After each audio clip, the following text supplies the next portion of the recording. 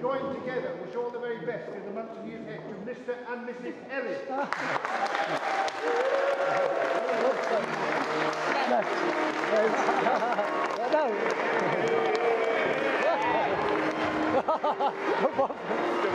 Thank you. Oh, we're going too fast.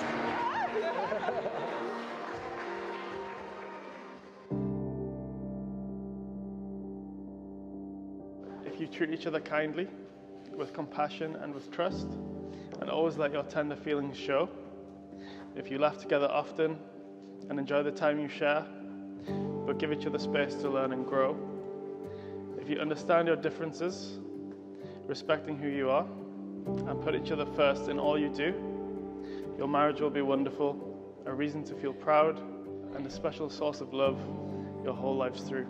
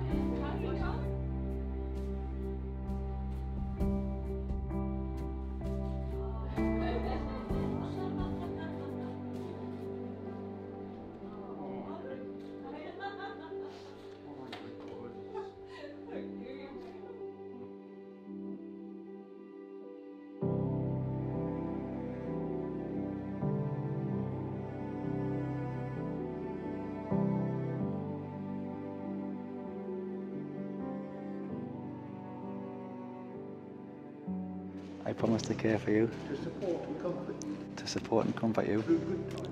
Through good times. And through trouble. And through troubled times. I promise to respect and cherish you. I promise to respect and cherish you. And to be faithful to you always. And to be faithful to you always.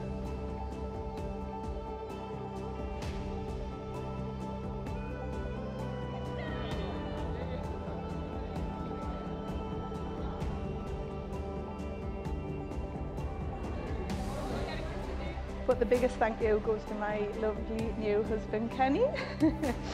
From the day I had Kane and Marnie, this is the happiest day of my life. I can't believe I seen it all them years ago. I think it was about 20 years ago. I thought, oh my God, he's absolutely gorgeous. He's absolutely drop dead gorgeous. With no clue who you were, and little did I know we'd cross each other's paths years later, and now we're married. I feel so lucky every single day and grateful to have you in my life. I feel honoured to have Bobby, Otto and Sid in my life as well.